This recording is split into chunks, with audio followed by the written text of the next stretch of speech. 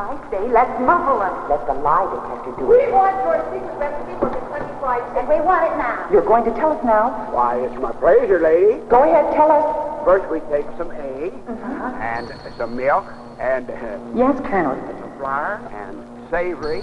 And? And then we have 4 ounces. 4 ounces of what? 4 ounces of 4 ounces of grandfather's overcoat.